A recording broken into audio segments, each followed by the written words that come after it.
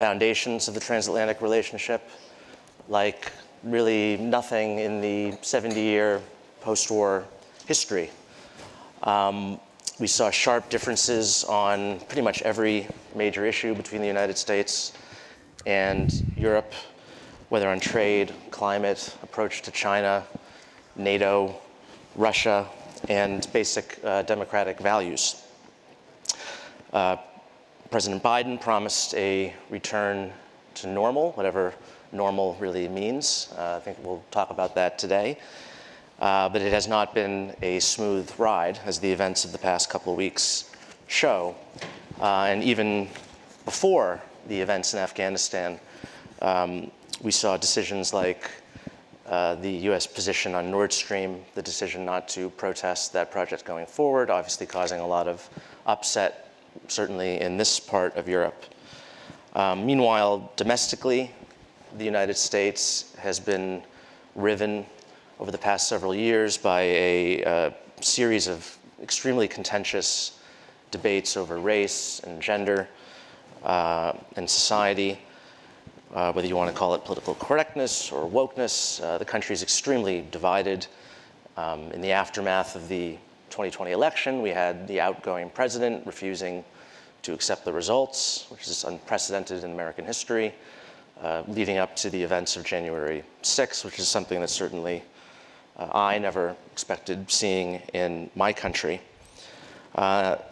This all leaves us with the question, which I think the title of this panel is getting at, which is the United States still the shining city on a hill, as Ronald Reagan said? And to discuss this, we have a distinguished panel, my fellow Washingtonian, Steve Clemons from the Hill newspaper, Ulrich Speck from the German Marshall Fund of the United States, Rob de Wijk from the Hague Conference for Strategic Studies, and Sylvie Kauffmann, who is the editorial director of Le Monde. So I am going to let our panelists open with some brief remarks of about 6 minutes. I'm going to hold you to that. And then I'll ask a series of questions, then we'll open it up to the audience. So I think we'll just go down this way. So Steve, why don't you start? I'll try to time myself as well. First of all, it's a real pleasure to be here. I was in Estonia the day after I was told Russian troops left. It was in 1994. I saw one car in the kind of town square. It was Genscher in town, but it was a very different Estonia at that time, and I haven't been back since. So to Eva and to her team, who've done an extraordinary job with this conference, thank you so much for this. It's been eye-opening in so many ways. I've also talked to so many of you and get a sense of the frustration and the disappointment in the United States. So I imagine that some of my comments this morning are going to be frustrating for some of you. But let me just start by very quickly saying with regards to Afghanistan, which is on many people's mind, and it is one of the key elements right now. As Jamie said, I agree with everything that Jamie said, but there are these anchors that have to be looked at with regard to not only what has happened in the transatlantic relationship, but where it is going. And I imagine I have different views about the strategic equities of Afghanistan than some of those in the room. But I've also been very aware over the last week that I've literally had hundreds of emails from people desperate to get interpreters, to get family members, to get brilliant women out of Afghanistan. There's a perception that because as Jamie and I are both journalists in Washington, that we know people, and that anyone knowing anyone that might be anywhere near the White House or anywhere near any position of influence has been besieged by people trying to save people in this time. It's been heart-wrenching. It's been very hard for those of us who feel so impotent given the events that unfolded. Some of you may know Mike Rogers, the former chair of the House Intel Committee. His wife, Christy, is an extraordinary woman who is very involved with special forces in both Afghanistan and Iraq. There's a story, one day, I imagine it'll be a movie, of 29 extraordinary Afghan women who worked covertly in supporting the efforts of U.S. special forces in Afghanistan. She was working over these last several weeks to get those women to freedom because someone had been tortured and gave up the names of those women. And so the Taliban were going out to try to find them and execute them. 16 of those women, by the last time I spoke to Christy Rogers, had gotten to safety. There were still a number of them that had not. And I don't know their situation today, but I say that when I make my comments about Afghanistan and where I think it fits, I want people to understand. I understand the emotional trauma, the debate, and it has been wrenching for I think many of you, but also for me, and seeing how this unfolded. That being said, you know, I think back, I'll be brief about this, I have 2 more minutes, 3 more minutes. David Petraeus some years ago in 2010, 2009, 2010, sat in a committee of the Foreign Relations Committee of the U.S. Senate and testified before then Senate Chairman Richard Lugar, Chairman of the Foreign Relations Committee. And Lugar asked Petraeus, who was then head of ISAF in Afghanistan, where did Afghanistan fit on the map of America's strategic priorities? What did it mean to win or lose? Where did it fit given other issues? And Petraeus' response at that time was, I can't answer that question. All I can do is talk about Afghanistan and figure out what it takes to do Afghanistan, but I will not weigh in on whether it was a strategically significant investment of American resources. And I think that inability to defend Afghanistan as a key strategic priority at that moment has been something we've been wrestling around and faking it ever since. And what Joe Biden, and I think I'll conclude there because there'll be a lot to open up. Joe Biden had a clarity about this that he brought as vice president, that Afghanistan never ranked as a significant strategic equity that was worth investing in. From the very beginning, he joined this. Now, you can disagree with that, but Biden was very clear of mind. He was very clear of mind when he was in the Obama administration, when they did the Afghanistan review. He was of that position, and he was of that view when he came in. I think one of the things we'll be trying to sort out about Afghanistan for years, if anyone continues to be interested, because I have to tell you, interest in Afghanistan within the United States is incredibly low. And the ambivalence and antipathy about Afghanistan and America's commitment to the American public is very low. But the key question is, why did Biden's people, why did the Defense Department, why did the State Department, from the first day that Joe Biden was elected, even before inaugurated, not begin knowing exactly that he would never consent to an extension after he had done the May extension to August, but never change his mind? Because he always was very clear. And I guess the French got the signal because they began moving people in May. But the United States and the Defense Department, others were slow rolling Biden because they expected themselves that there would be an extension, that it would be a replay of what happened with President Obama. We can debate all of this later. I don't want to go over time, but I want to say that it shows incompetence at some level in the Biden administration. But it also shows that many of our friends in Europe failed to listen to. I mean, Joe Biden, and I knew the president, I knew where his mind was, but I've known where he was since 2009 and the clarity of purpose. And so the handwriting was on the wall, and now we're acting like, oh my God, we were so surprised that this happened and that this went the direction. Now, I'll finish just with a point that will be controversial. I've been shocked to hear the number of people who think, well, the Chinese and Russians are seeing America cuts and runs, leaves its allies, doesn't do this, and it's great for them. I disagree entirely. That when you look at the strategic dimensions, America no longer faced with, you know, essentially a high cost, low return, high risk, strategic distraction. Now we'll have capacity, hopefully, and we'll have to test whether Biden has the ability to do this, to be available and move resources and attentions to other security threats that are less geographically fixed and less costly, and that we're undermining support in the United States, in my view, for America's global engagement to begin with. I've asked many of you here to say, if the choice was this, between the United States continuing this slow simmer in Afghanistan, that would erode and undermine basic American public support for global American engagement, meaning NATO, meaning Asia, would you rather not cut off Afghanistan to keep NATO? And I just want to put it in very stark terms, because I do believe, given what we saw in the Trump administration, that is where we're going, where we were going. And I think what Joe Biden has done is an effort to try and turn that around, redo the social contract with disaffected American middle class people who felt they fought the Cold War and China won, who were pissed off about the 08-09 financial crisis, who feel demeaned by the New York liberal establishment. And I think it's very important to look at those dimensions of the domestic drivers of why Biden did what he did, and to see whether that gives him a chance to re-square American support for U.S. global engagement. Thank you. Uli. Yeah. I would like to zoom out a little bit and talk about the broader transatlantic relationship. And I think what we are facing is a paradox. I mean, on the one hand, I think with the Biden administration, there's so much agreement in substance when we look at Russia, NATO, China, climate, democracy. And it's quite the opposite of what we saw with the Trump administration. So my expectation was that both sides would quickly come together and figure out what we can do together and align our positions and build strategies, because the potential is there. But I'm just wondering now, why is this not happening? And I think we can put a lot of blame on both sides, as often, in a relationship that is not working well. But I think we need to emphasize this again and look at the fundamentals, which are pretty good. I mean, we have faced a real challenge from China, which is a systemic challenge, which is the first time since the end of the Cold War. And I think this should focus our minds. And instead we see, unhappiness, disagreements about, I would say, smaller issues. I mean, Nord Stream 2 is controversial, but we all know that the Biden administration has removed this from the agenda in order to work with Germany on to fry bigger fish, which is probably China.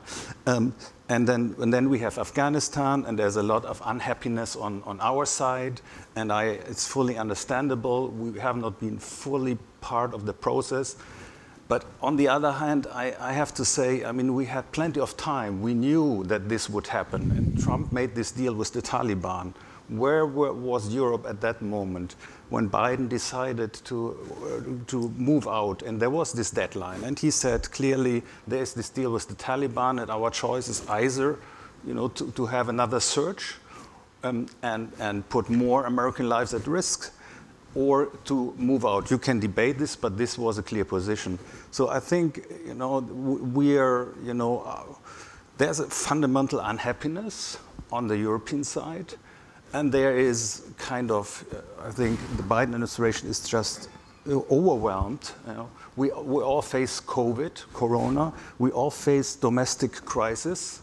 And so there is a kind of fatigue. International relations are just, one step too far to bring into consideration. But I think this is a unique moment we have. Also, on the one hand, in order to align ourselves on China, and this requires that we Europeans also come up with something on China together. And I don't see much really going on. We have this consensus of 2019, the European Commission, a nice formula, but where is the practical work? I mean, things are going on, and it's good to see, and Ursula von der Leyen stepped into that and created this Trade and Tech Council with the US, but this needs to be filled with life, and this life needs to come from member states and certainly from big capitals. So I think we have this unique moment also because we don't want another Trump. So let's face it, I mean, if Biden is not successful in his internationalist attitude, if he cannot claim success here and there with the Europeans, it won't be the biggest story in the US, but it will be part of this Biden's failure story in the US. So I think we as Europeans have every interest to support Biden as well. So I hope that Nord Stream 2 has been, I'm sorry to say, especially here, has been more or less removed from the agenda. I think the Afghan hiccup will be gone because also in Europe, interest in Afghanistan was always pretty low. And suddenly it popped up as a major issue because we all have been surprised. And so I hope that we can move across those small, relatively small, when we compare this with the systemic challenge from China, over the small, unhappy, kind of issues that are standing in the way, and finally get together and do something together. I don't think we need to worry about another Trump. I think we need to still worry about the real thing. Your original article, Rob. Yeah, well, thank you very much, James. I completely agree with those arguing that it was predictable what Biden would do. But that's not the point for us Europeans. Many hoped, in Europe at least, that after President Trump, America first would belong to the past. But in the eyes of quite a few Europeans, the way Biden ended the war in Afghanistan is an indication that the concept is still very much alive. And I think this is really a problem. And what really pissed off the Europeans is that Biden argued that he was not in the business of nation building. We Europeans were. The way America withdrew its troops from Afghanistan was an indication that all the efforts, all the nation building efforts were completely useless and should have, must be terminated. And that is really a huge problem. But in my view, the withdrawal from Afghanistan and the way it was done is an indication of an even bigger change. And I think it's very useful to read Biden's text of his television address of the, what is it, the 16th of August. That's a very interesting text. It was not really covered here in the media very well, but only some quotes were taken from the text. But in defending the withdrawal, Biden linked explicitly this withdrawal to his strategic competitors, Russia and China. And he argued that he was no longer willing to funnel resources to Afghanistan, because that would be in the advantage of Russia and China. So this is great power competition. And I'm not sure that in the long run, Russia and China still consider this as a victory. It's probably not if you can divert your resources to great power competition.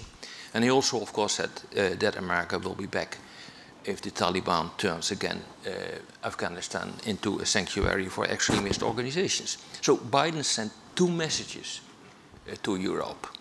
The first is that due to geopolitical shifts, we witness the rise of great power competition. And the second is a confirmation of his policy, foreign policy for the middle class, focusing not anymore on wars of choice, but on wars of necessity.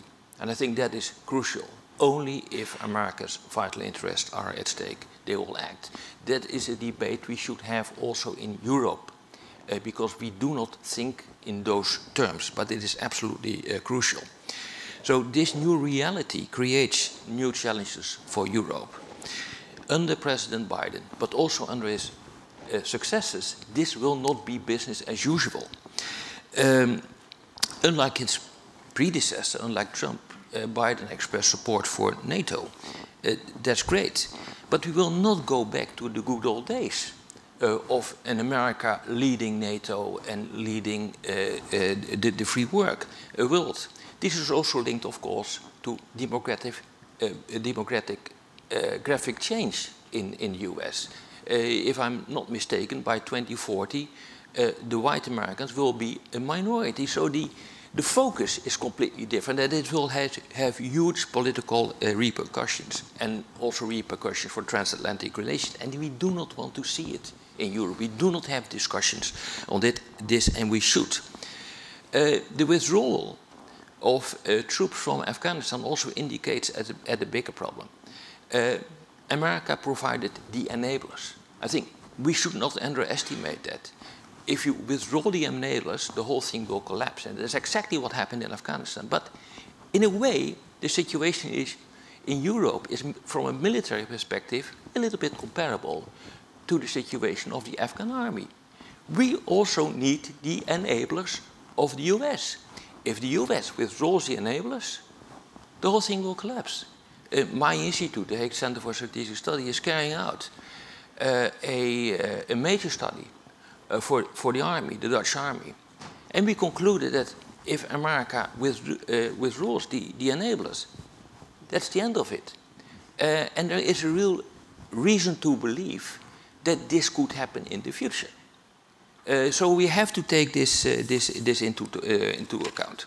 So this paradigm shift should be discussed in Europe. It's visible for many, many years, but we tend to ignore it because we were quite happy to live under the American nuclear umbrella.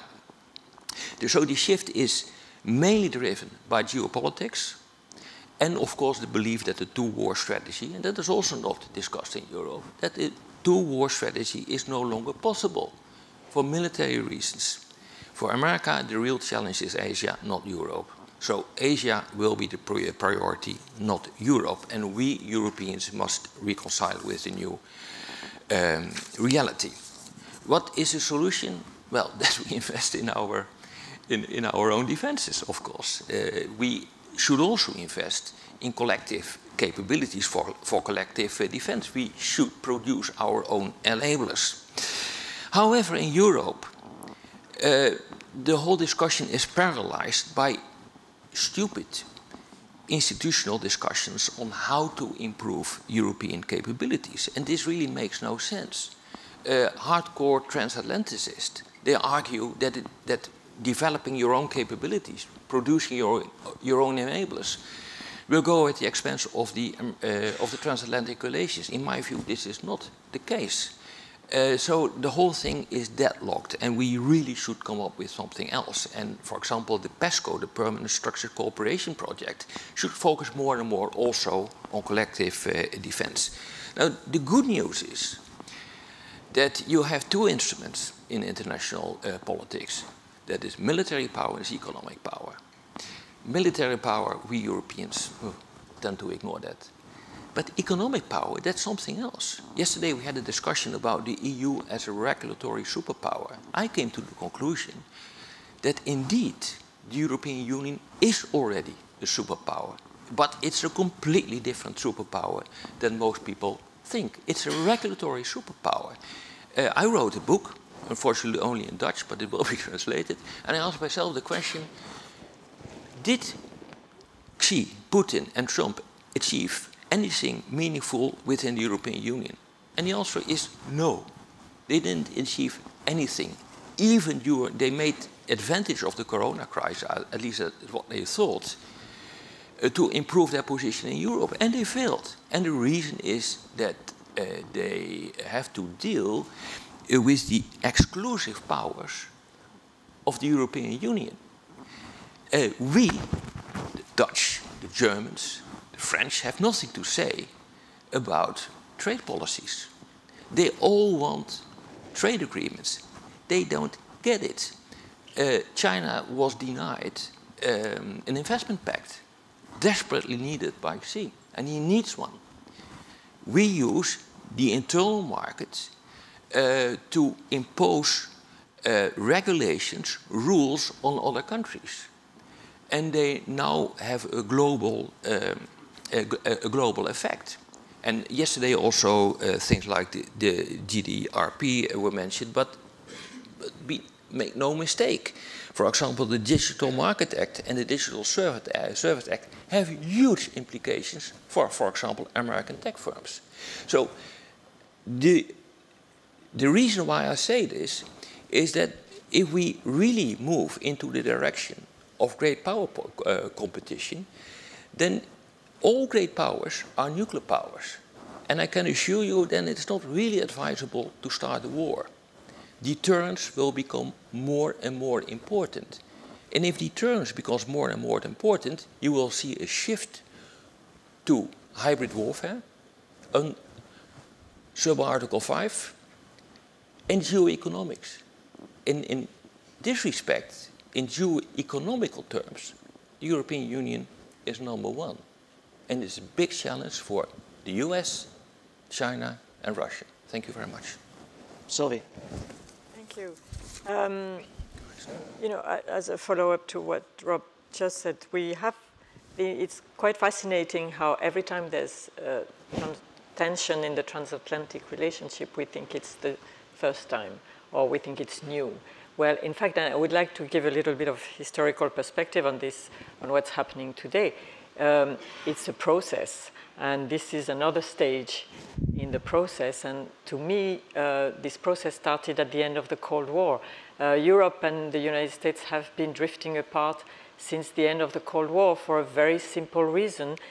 which is that it was the Soviet Union which was keeping them together and which put them together. Why, you know, the West, we had last night at the night owl discussion on Russia, we had a very interesting discussion about what is the West, does it still exist, where does it start, where does it end, there's a couple of, there are two words we don't hear anymore, it's the Western Bloc, because the bloc doesn't exist anymore, it's not a bloc.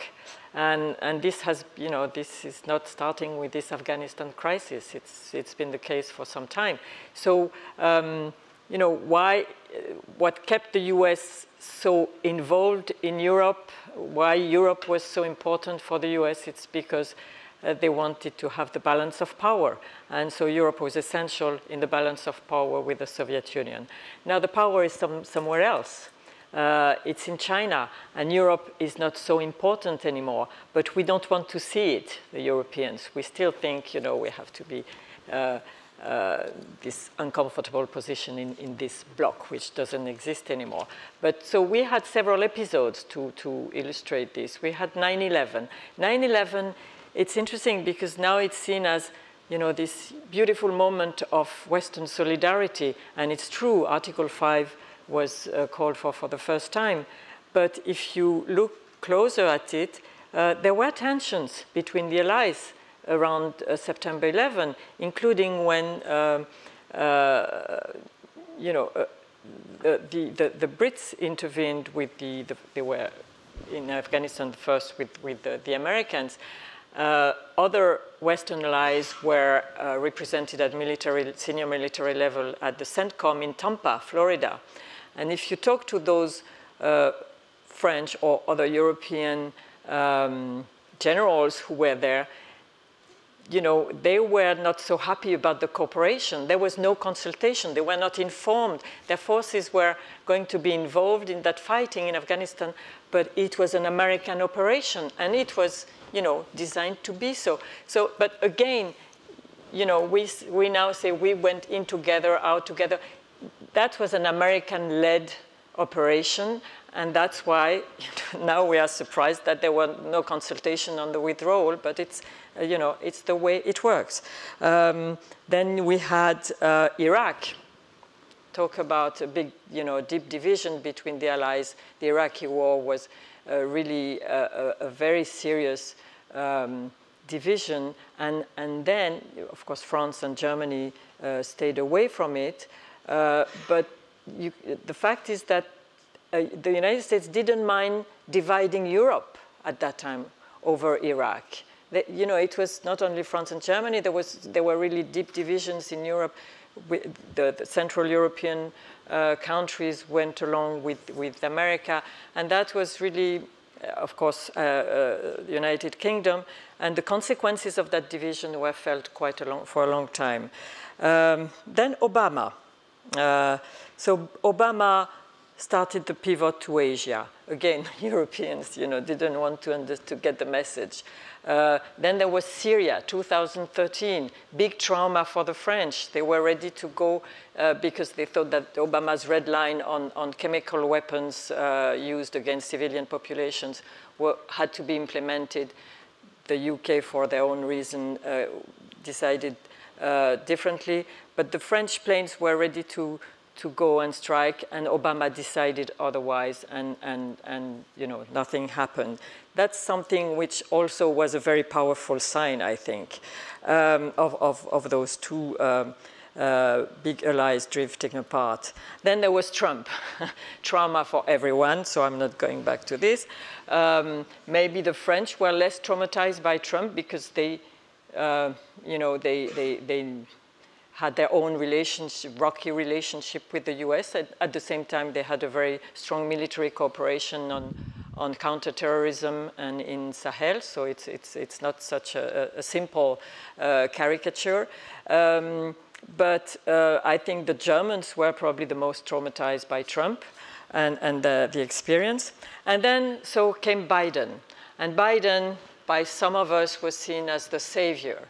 And, you know, it was going to be back to the nice old times where we can see we're not so nice, but, you know, That's the image we like to keep.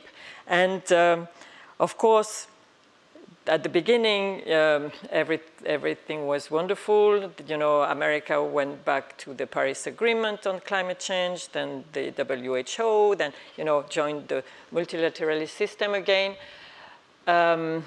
JCPOA, so, you know, all this stuff. But now we can see that, in fact, there's quite a strong element of continuity in Biden's foreign policy with Trump, and Afghanistan is one illustration. But if you look at it, there was no change on, I mean, it was slow to work on the tariffs issue. There was no change on extraterritorial sanctions, which is a big issue for the Europeans. You know, no ambition on Israel-Palestine conflict, no change on Jerusalem as capital of Israel, no change of China, of course. So, you know, on COVID and the vaccine, there were tensions. I'm not going into details, but then Biden came to Europe. There was this NATO summit and G7 and all this. And again, we didn't want to see. Now we know that when there was this announcement, when the allies were told about the withdrawal and the date of the withdrawal, nobody, I think the Czech president was the only one to say something. So, you know, nobody, the French were not really involved because they have left Afghanistan in 2014, but you know, it's again, we didn't want to see the truth. We didn't want to draw the consequences of this drifting apart. And so now we see, you mentioned the speech, Biden's speech. I think that was clear. That was very interesting, that speech, because it gave, it redefined the American national interest. And now we see that Biden's foreign policy is not going to be a transformative foreign policy, as we have seen with previous presidents. It's a kind of adjustment foreign policy. And we have to draw our own conclusions from this, as now we have this, we should take advantage, and I will end up on this, of this crisis on Afghanistan, to, as my colleague Jeremy Shapiro, who wrote in an essay for ECFR, he said, it's time to wake up and smell the post-American coffee. So yes, you know, maybe, and I'm afraid this wake-up call is just going to be another one, because we are slow in Europe, and you know, we should have we should have woken up a long time ago. But this is, if Afghanistan has to be a defining moment, it should be, and for European defense and for European autonomy. But I'm afraid it will take time and maybe another couple of wake-up calls. Steve, I wanted to pick up on something you said that seemed a little bit contradictory, and maybe you can correct me if I'm wrong, but probably you said that the US public interest in Afghanistan was low. And certainly if you compare, and you often hear people would be comparing Vietnam to Afghanistan, which is really not, I don't think, accurate. I mean, in the United States, Vietnam was a major domestic political issue. You had the, Democratic Convention in 1968. There were violence in the streets in Chicago. You had 55,000 American soldiers killed. It had a real domestic impact, and that has not really been the case in Afghanistan. So why was it necessary, therefore, as you said, for President Biden to carry out the policy he did in order to sort of restore credibility with a policy of foreign policy engagement abroad, support for NATO and whatnot? Two quick strains here. One, I know it's become vogue to say this is not Vietnam, but Richard Holbrooke would have said it is Vietnam. Richard Holbrooke invited me to the release of what was the Foreign Relations Volumes of the United States, which essentially is the United States confessing to the things it did and bringing classified material into the public 25 years after something had happened. And Richard had invited me to here, the release of the Foreign Relations volume is about Vietnam. And he said, Steve, I want you to ask me a question. And I said, well, what question do you want me to ask you? And he says, you'll know the question. And so I said, okay, how does Afghanistan compare to Vietnam? And he then, in front of Secretary Clinton and others, talked about why what he did in Vietnam, which was so similar to his role in SRAP with Afghanistan, was in fact leading in the same direction, which was going to be failure. It was hubris in the United States. It was so there may be different dimensions when it comes to sort of public awareness, impact, size of scale of footprint, but at least in methodology and framing, even Richard Holbrooke saw that apparently the course we were going at that time was still one that was not going to produce the results we wanted, either strategically or in terms of nation building. And I found that, Joe, I want to put that out there. That's one element in that response. But the other part of this, I'll tell people that Donald Trump got something very right, and Joe Biden smelled it. I interviewed Joe Biden in 2016 when it was clear that Hillary Clinton was going to run against probably Donald Trump. And he told me on the record that the Democratic Party had become a party of snobs. And he said that we have forgotten the basic person. We do not understand the stresses on families across this country that have fought and defended the United States and its objectives around the world. And it's one of the things where I tried to investigate, because my family's from Oklahoma, Kansas, Kentucky, Michigan. Tried at one point to have discussions with them, and the frustration and anger about the 2008-2009 financial crisis, in which they saw New York bailed out while they lost their homes and their 401k savings plans and felt completely left behind. They thought they'd fought the Cold War, that China had won. They came back from military service in Iraq and Afghanistan. They saw their positions. Happened to my brother, not serving in those places, but he had been in the military, laid off 3 times by Hewlett-Packard, trained his Indian successor. This was the story for many families. Now, all of these families are long-term, multi-generation people who served in the military, because the military was the way in which they reached the middle class. So my point about the antipathy of people towards Afghanistan, and why there is a similarity, not in terms of the rights and civil rights issues related to Afghanistan, but the anger about it. And what Donald Trump understood is that the American public, many, the big swath of them, used to believe there was a quid pro quo when it came to national service, that they were a part of America's security guarantee to the rest of the world, but they still did okay. They got things from it. Now they were feeling screwed, left behind, and demeaned, and saw no value in U.S. military service. That is what Donald Trump saw. That is what Joe Biden felt.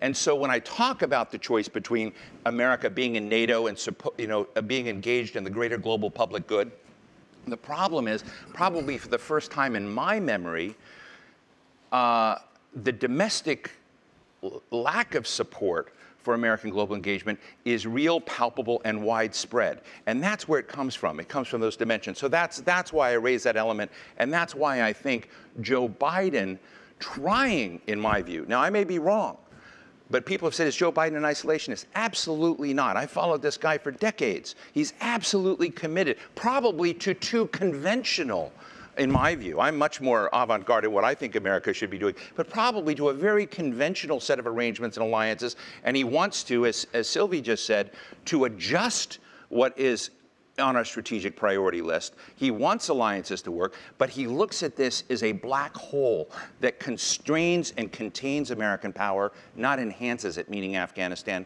And that is why I think it matters. I think it matters far more than the strategic class, which is used to ignoring the American public.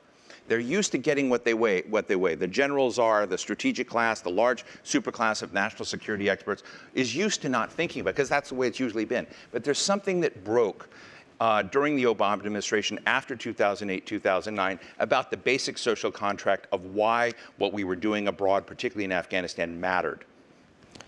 Well, we have the German elections coming up in a couple of weeks, and it's hard to imagine, but the Merkel era will be coming to an end after 16 years. And I'm not going to ask you about the sort of details of who's up, who's down, but do you think that there will be any sort of significant shift in German foreign policy, depending on the various potential coalitions that might emerge? Short answer, no. I think people often focus on Merkel too much, but she really represents a consensus. And we see this consensus now in 70 or 80% of voters, parties, centrists. They all can enter coalitions with each other. So it's the CDU, CSU, the FDP, the Greens, and SPD. And there's a very broad consensus that German foreign policy rests on two pillars: transatlantic relations, NATO, EU. And there's also increasing concern, of course, about China. So I don't think that, nobody will suddenly cancel the Minsk deals or negotiations, and then we always have these discussions among us experts, defense spending, or are the Greens less trustworthy on this or that? But I think I just saw Gysi from the left party tweeting that you cannot trust SPD and the Greens because they want to achieve the 2% goal. So you hear from CDU that you cannot trust them because they don't want. So I think it will, the broad consensus will stay, and which is the status quo is fine for us broadly. But then again, when the crisis comes, like Ukraine in 2015, another chancellor might react differently from the way Merkel has reacted.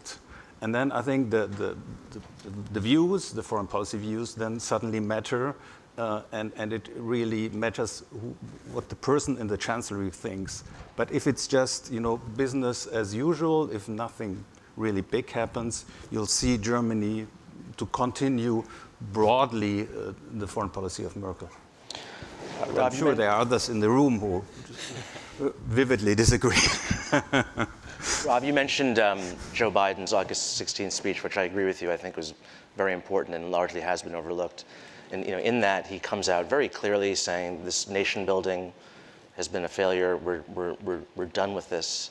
Represents a real sort of critique or even an attack on what's called the blob, which is, you could say the Brookings Institution is probably part of the blob, part of that sort of Washington, D.C. bubble. It's the mothership. It's the mothership of the blob, yeah, right, blob HQ. And you combine that with Donald Trump and the kind of isolationism on the right. I mean, is this worrisome to Europeans, particularly to someone from a small country? Do you think that we are seeing a sort of epical shift in America's view of its global responsibilities? No, I don't think so. It's a European problem. I remember I've been so often in Parliament, round tables, hearings. Look, my words now, and I think I was more polite in Parliament, but nation building is bullshit. You simply can't do that. You don't have the resources. You don't want to devote the time to it. You don't have a concept. You have to deal with spoilers. It can't be done. Well, you can do it if it's a small country, Haiti or Sierra Leone or something like that, but not a big country. And you can even make the calculation how many troops you need. This was also the problem of Iraq, but also Afghanistan. You simply need to have more people to do this. So you start with something, and it will be a failure, especially if you don't have the resources to do that. Now this is a big problem, but we Europeans think in terms of human security, not in terms of territorial security like the Russians do, or security of your global interest. We have a completely different view. I sincerely hope that because of Afghanistan and what happened there, that we will have a shift towards thinking in terms of security interest. We forgot that, and remember that Europe is postmodern. And this is linked to the massive success of the European Union. We created mechanisms to deal with our problems in Brussels. We don't have wars anymore. That is a huge success. But the flip side of it is that we don't understand anymore what security is. And we believe that outside the European Union, people think in a similar way, and it is simply not the case. And that is something we should deal with. And what America does, and I know Biden, I talked to him, also in 2011, I remember that very well, that was the pivot to Asia. And he is right in what he is doing, but the problem is that we Europeans do not understand it. And I think this is a European problem and not an American problem. Sylvie, part of the discussion today, we're supposed to be talking about sort of the domestic issues in the United States and what effect that is having on our relationships abroad. And so I wanted to ask you, President Macron made some very forthright comments earlier this year. He was criticizing sort of American identity politics and saying that they are social science theories imported from American universities. I think he's slightly wrong. I think they were exported first from French universities into the American universities. Maybe there should be a VAT tax coming back. But I mean, what how is this playing out in France? I mean, all these debates we're having, it's on the cover of The Economist this week, sort of illiberalism. Does this sort of, do you think, weakens European confidence in America's ability to project its values if we don't necessarily believe in our values anymore?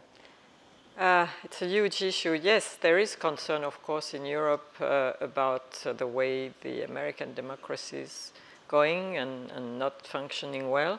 The European Union has its own concerns with various countries. You know, illiberal democracies, and it's an issue we are really struggling with. But I think you're referring to Macron's interview to Elle magazine, where he said, yes, he said that they,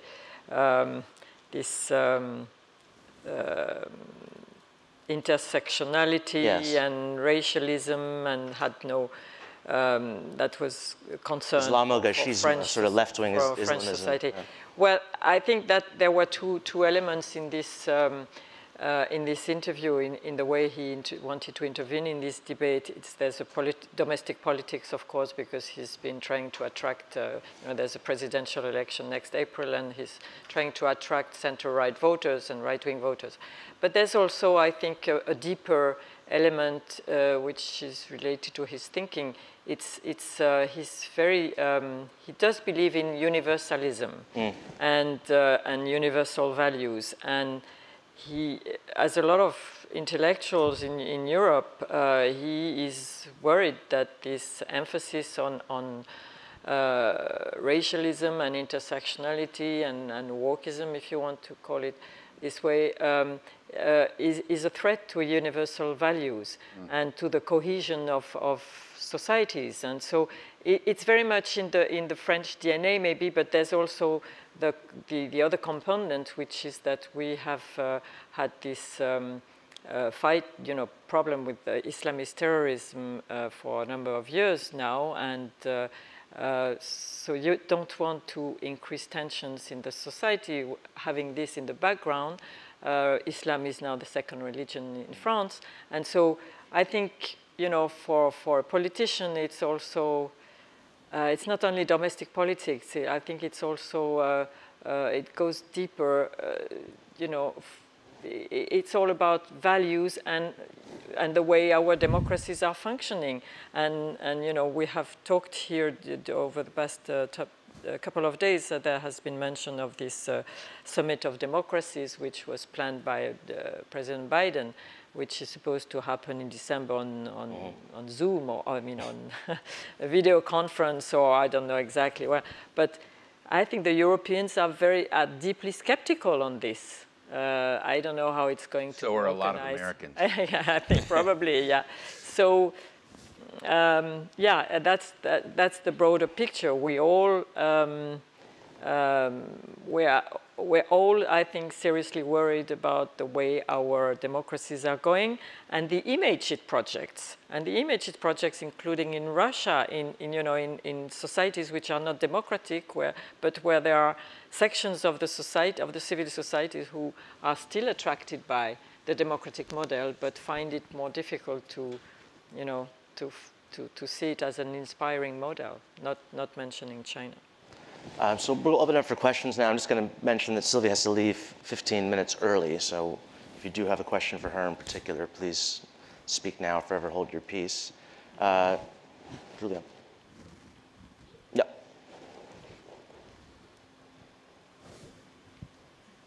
My name is Jana Polirin with ECFR in Berlin, and I have a question to Uli, maybe a bit German navel-gazing. So you said broad continuity of German foreign policy, and I agree, but when it comes to China and Russia, I would like you to dive a little deeper, because when you look at the position that the Greens have been taking lately, but also the FDP on both, vis-à-vis Nord Stream 2, and they have been very hawkish on China, both parties. And if we assume that both parties will be members of a next coalition government, either led by Armin Laschet or by Olaf Scholz, don't you think that will have any effect on our policy? And maybe also that our policy will become a bit more kind of, hawkish, if you want to put it like that? Are we taking them in groups? Yeah, why not? Sir? Yeah, I'm Bruno Tertre with the Foundation for Strategic Research in Paris. It's a question for Steve. I believe about 2 to 3 million American servicemen and women have served in Iraq and Afghanistan in the past 20 years. That's a huge number. How much do you think the sequence of the past 20 years will affect the way the American military, the corporate culture, and this huge segment of society, if you add the families, think about their relation with their political masters and the way they, they're serving the president, but they're serving the constitution. They've been engaged in 2 huge, massive wars, which are now, they are told, were not such good ideas. I'm not passing judgment, but that's the overall message that they get. How much do you think this affects the way they think about their role in American society, the way they think about their future missions, and possibly the way they think about their future roles in deterrence and defense vis-a-vis China, Russia, or the next mission that the American presidents will give them? Great question. And one more from James Scher over there.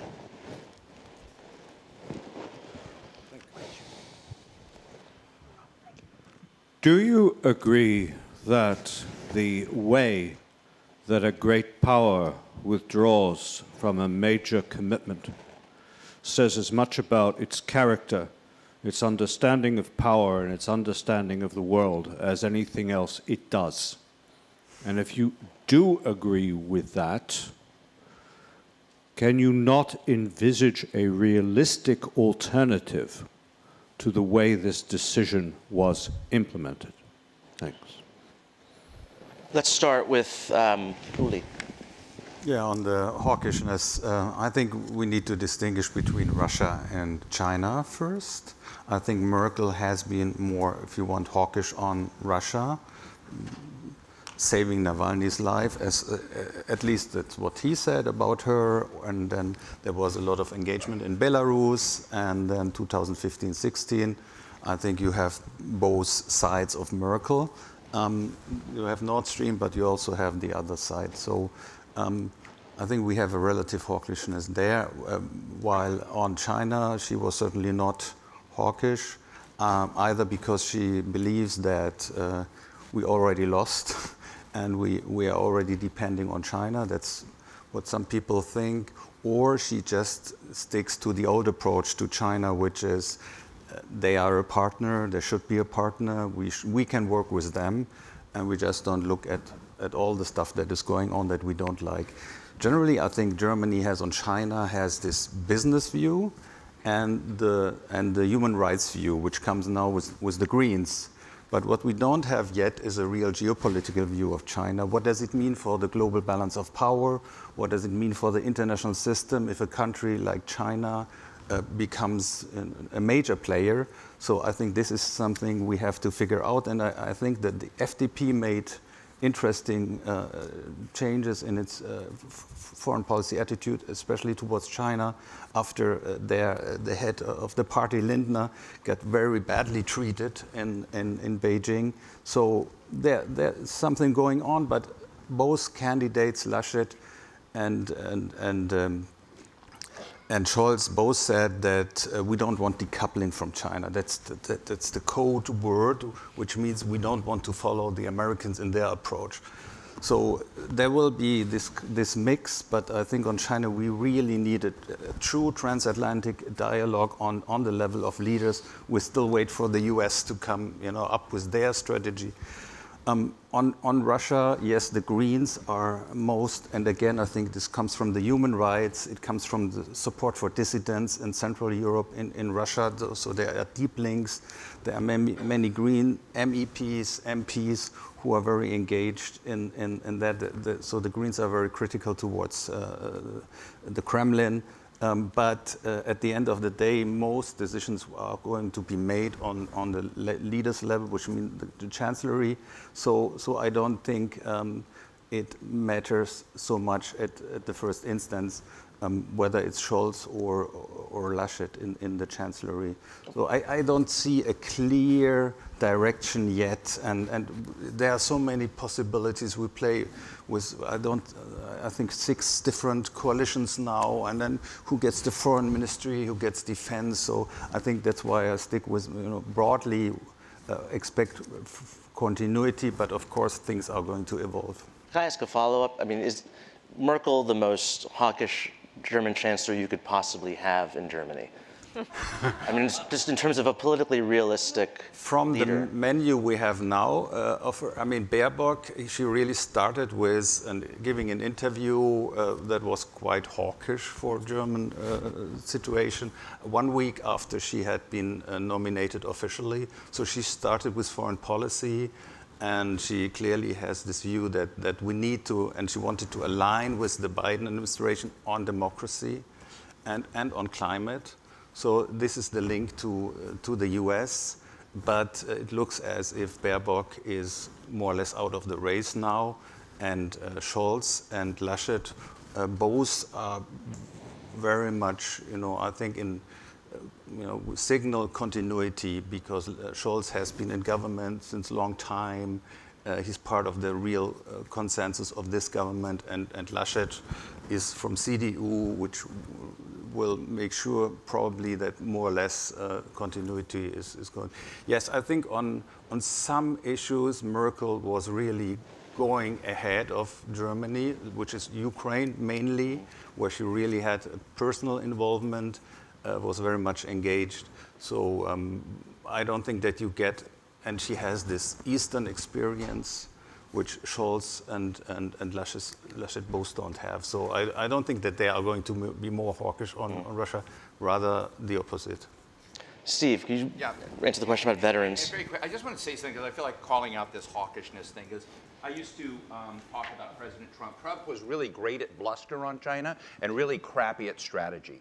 And so when you look at the Huawei debate, for instance, which I found fascinating at the Brussels Forum, I introduced Dieter's Renders about the, what they were doing with Huawei, et cetera, et cetera.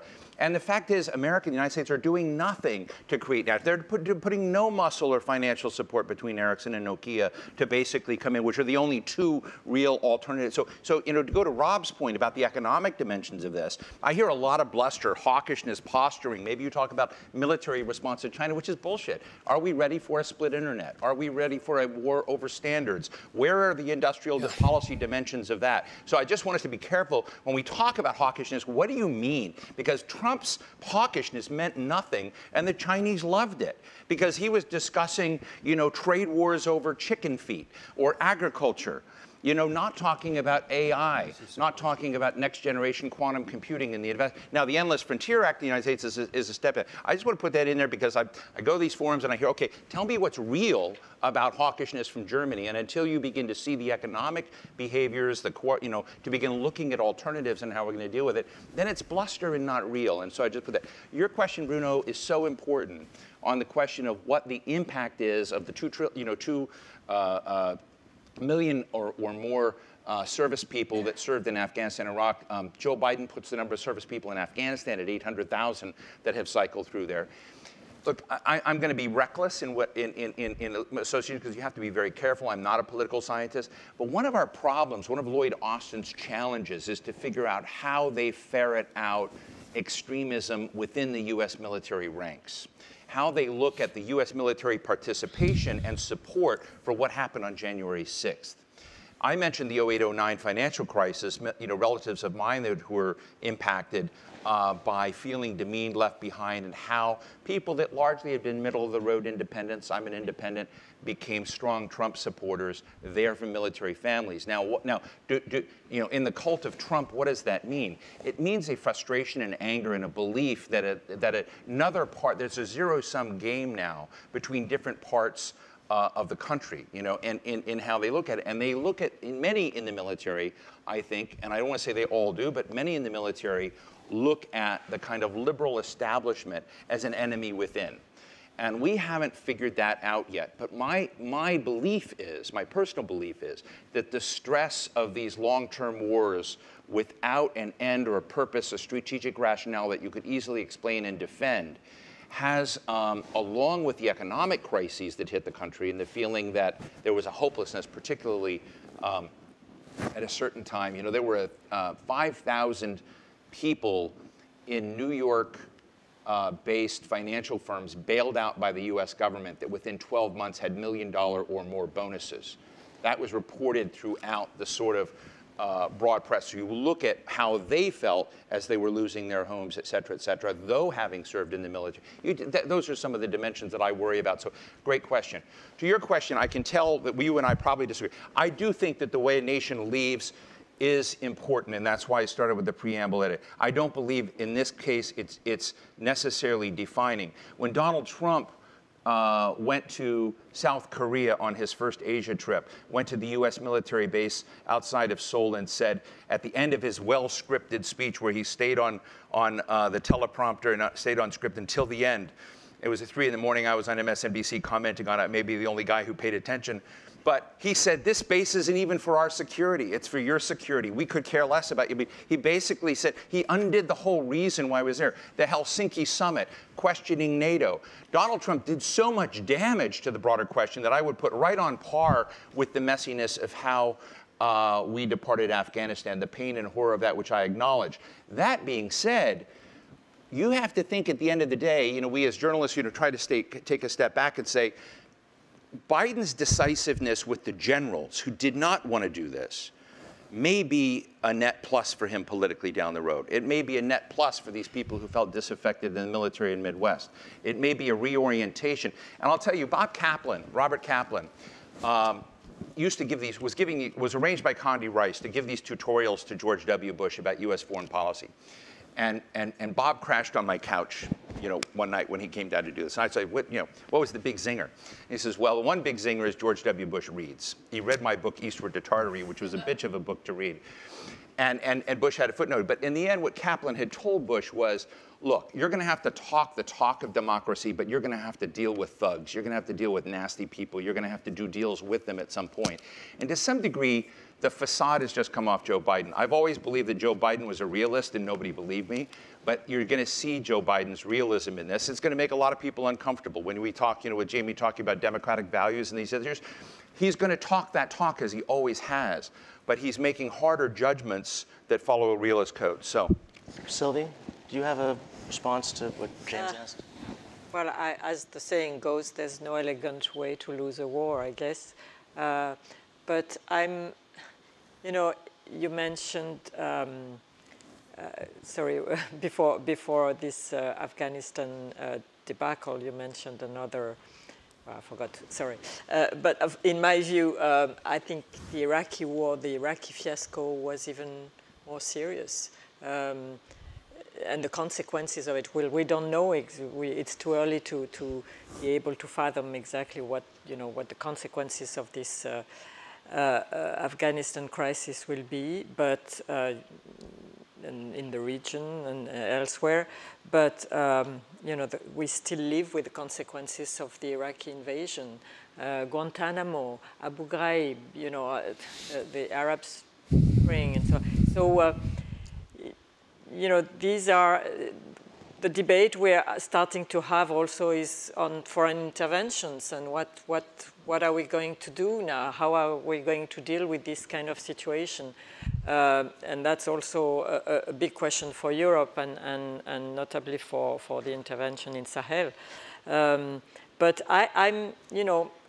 I must say America went through a lot of this kind of failures and fiascos, and the great thing about America is that they are in the open, and we all talk about it. There's no omerta about this, and so, at least we can discuss it freely, and that's, it looks ugly sometimes, but that's also, I think, a great asset. And I think the focus, of course, now is on China, but maybe it's a good thing that the United States is regrouping and trying to hopefully build back its democracy, keep its technological innovation machine and process alive and well, and competing with China. And so, but now, and the debate, I think, and we're having it, is for Europe. What are we doing now if the United States is focusing on all these challenges? It's now up to us to do our part, and without having to act against the United States. I think it's becoming quite clear now in the European Union that this can be done with the United States, and it's also a question for the United States. We're all talking about the blindness of the Europeans who didn't want to see the reality, but there's also quite a lot of ambivalence and ambiguity on the American side. Are they really ready? Is the United States really ready to have Europeans, in case Europeans are ready, to do their own part and share the decision process? And so that's also another question. Like the French. Yeah, thank you very much. I completely agree with you, James, because it tells you something about the way a great power thinks. But I cannot see how to do it in another way. Because if you do not provide the enablers to the Afghan army, then you know that when you withdraw your troops, the whole thing will collapse. The big thing is, of course, the evacuation. That was a mess, and I think that is also why Biden is so much criticized. There was an idea by Secretary Wallace in the UK to provide security with European forces. That failed. Why? Because they don't have the enablers. They needed the Americans for that. So even here, the Brits made clear that the Europeans can't do that. That's quite interesting, by the way. Biden can still be right. We tend to forget that. We discuss now the day after, and indeed, it looks terrible. But how does it look in 2-3 months' time? If the Taliban is able to produce some stability in the country, so that the NGOs, and they can do it right now, they can work, they can continue their work in large parts of Afghanistan, and if they can do that in the future, it all depends on how the Taliban is going to deal with ISIL. But if it is really quiet, then we will say, oh, Biden was right in the end.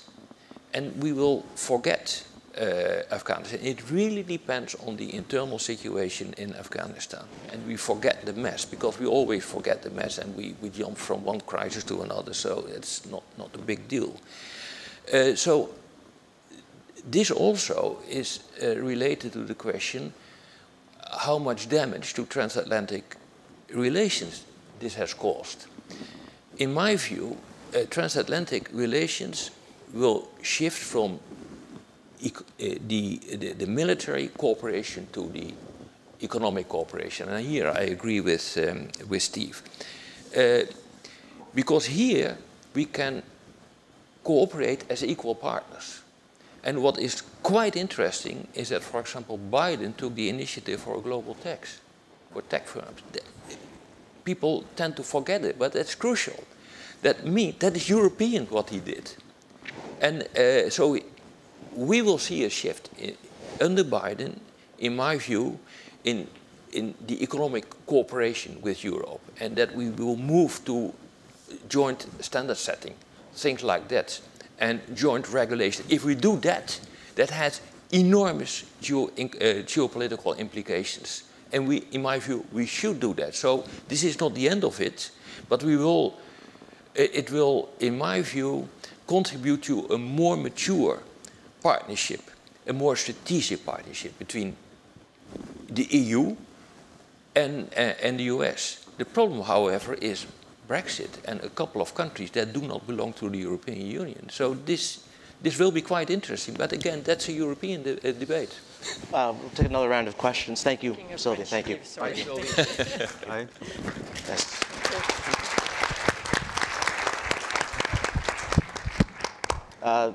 The lady over there. Thank you. Hi, my name's Catherine Royal. I work for NATO. I really wanted to ask, we talked a fair amount about in this conference about a sort of new era of great power competition. Is that new era going to make our ability to do anything about climate change easier or harder? Okay. Right here in the front. Hello, André Lezogo-Pietri from the Joint European Disruptive Initiative. It's maybe a European question, but it has American. I mean, we heard very convincingly from Sylvie and Rob about the blindness of envisioning the situation and that the US shifted focus. But we talk a lot always about strategy and the grand plans, but they seem to be relatively clear. But what is blocking us at the European level from an organizational point of view? I mean, the previous panel did not really convince me that from an organizational point of view we had that grip. And I'll give you a very precise example, because technology is always... When the National Security Commission on AI tried to look for a couple of months ago for a partner in Europe, they were, you know, they went from one DG to the other DG. It was very silo. I mean, what needs to happen either at member state or the European Commission level, that really there is a clear purpose, clear strategy, and it can be implemented? Thank you. Charlie here, in the front. Thank you. Charlie Salonis, Pasternak, Finnish Institute of International Affairs. So my question is kind of, who's going to rise, US or EU? But I'll ask a very specific Finnish question. Finland's about to choose its next fighters. The Finnish Defense Forces will pick whatever system fits the Finnish defense system best. The MOD will do the security policy analysis. And since we're going to be using these into the 2060s, who should Finland hitch its wagons to? Trust that vis-a-vis Russia, US interest is continued, or that Europe eventually wakes up and does something? Where goes Finland? Where goes the world? Ian in the back.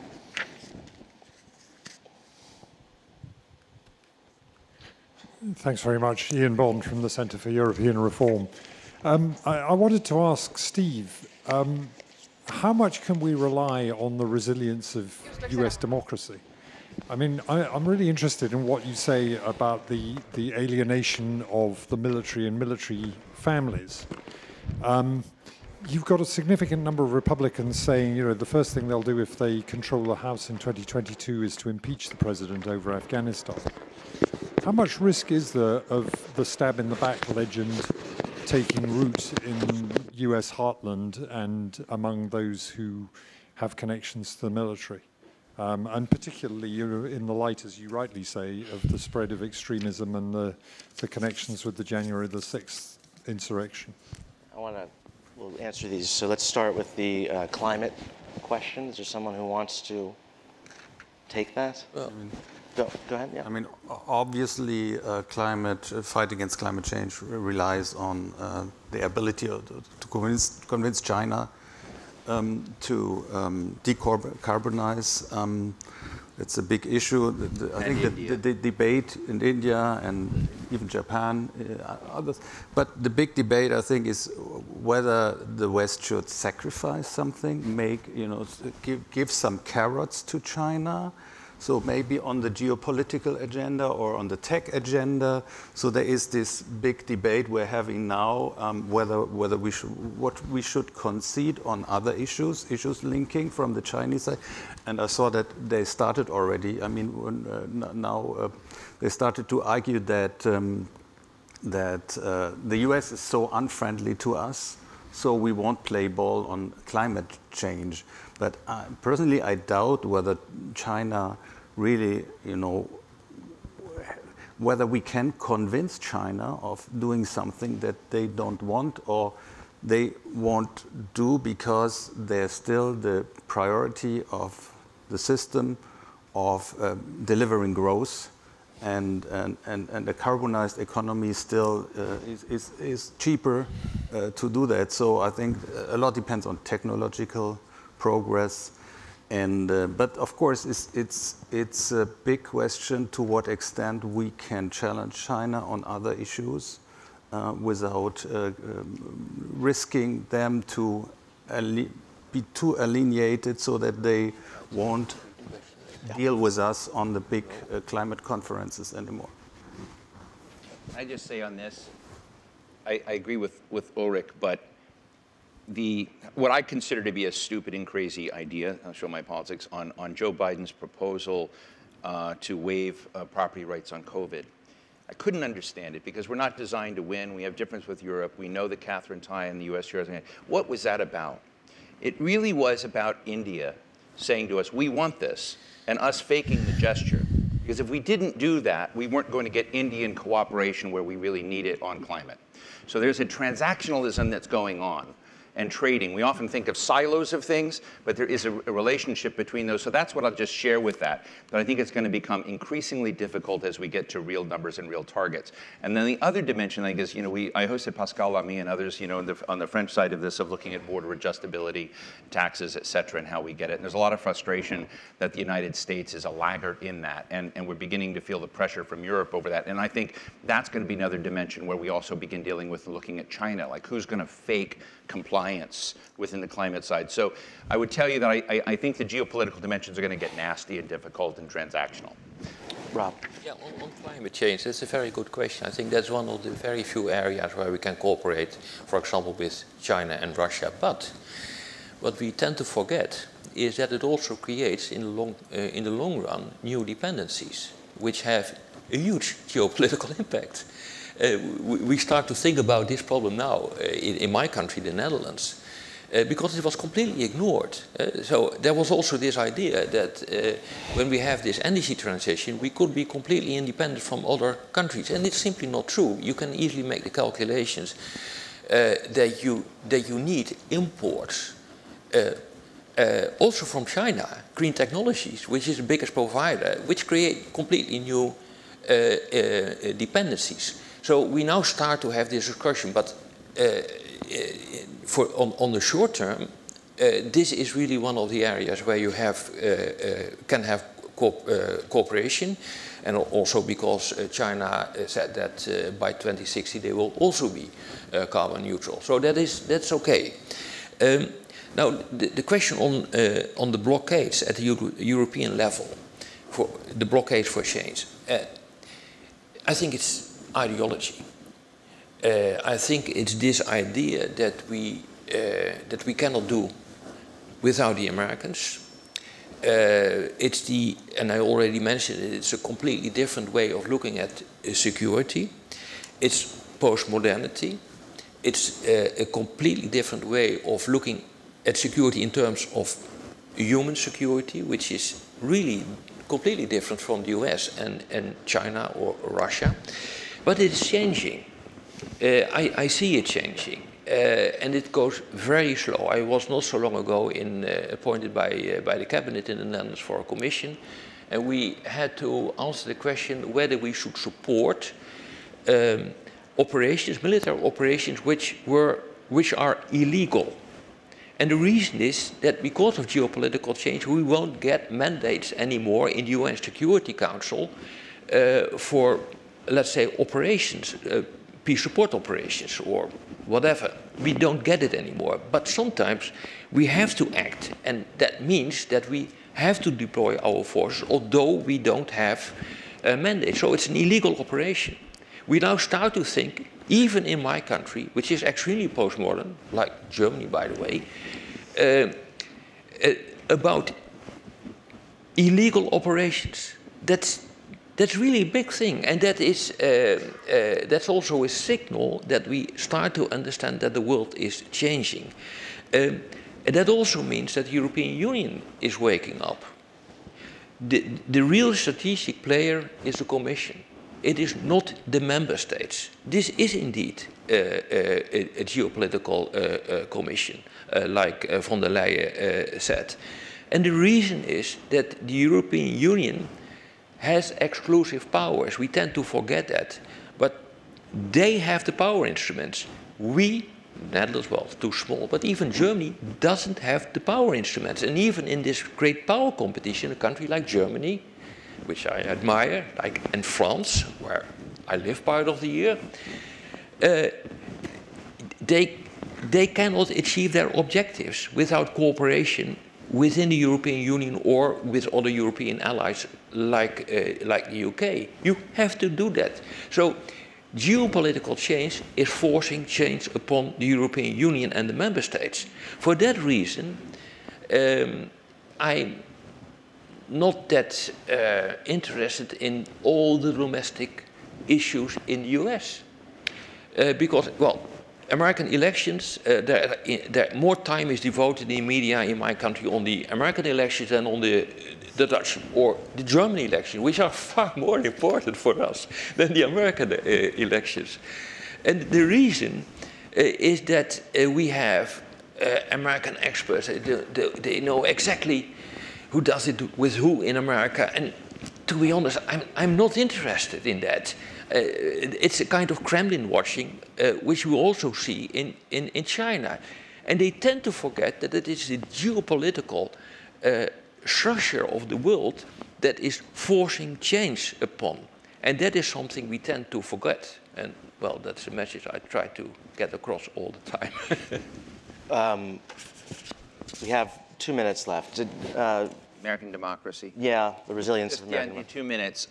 Look, I'm worried. Ian, I think that your question frames very well, frankly, the challenges and stresses that we ought not to take lightly. I see, I'm going to get in trouble with this, fanatical demagogues on both sides. And I see very few people publicly trying to build a space. Since it was in the Washington Post the other day, I'll announce that I'm pretty close to Joe Manchin, who, wherever you sit on the aisle, is either the most hated or one of the most respected people right now trying, and he believes that January 6th was a wake-up call to the Congress that if it didn't fight to create a safe space in the middle to do deals, that we would have none. And I agree with him on that. And I've seen whether it's a debate about the filibuster, a debate about national security issues, budget issues, voting rights, that right now the various players in this are winner take all or nothing on both sides. And that's before you get to the basic area of, my family from Bartlesville, Oklahoma, and what they think about the social contract with America and whether they still believe in America. They believe in the old America, and there are also stresses that hits, many of you, we've been talking about migration challenges, the weaponization of migration over here, and places like, the Baltics, by Belarus and others, Russia. But that same kind of tension exists, and I really think that we have a problem. We don't have the time right now to kind of sort through it all. Be happy to talk to you later, but I think it's the most important challenge to figure out how to demonstrate and how to, recreate the theater, essentially, of demonstrating that minority rights matter, that diversity of thought matters, and that we create winners who have negotiated and compromised to get to outcomes, as opposed to right now what is happening in the system of rewarding fanatics that in fact achieve nothing and divide the nation. And that is what is driving a lot of what's happening, and I worry about in the American public. Well, on that uplifting note, we will end our discussion today and have a coffee break. Thank you. Thank you. Very good. Good work. Good work.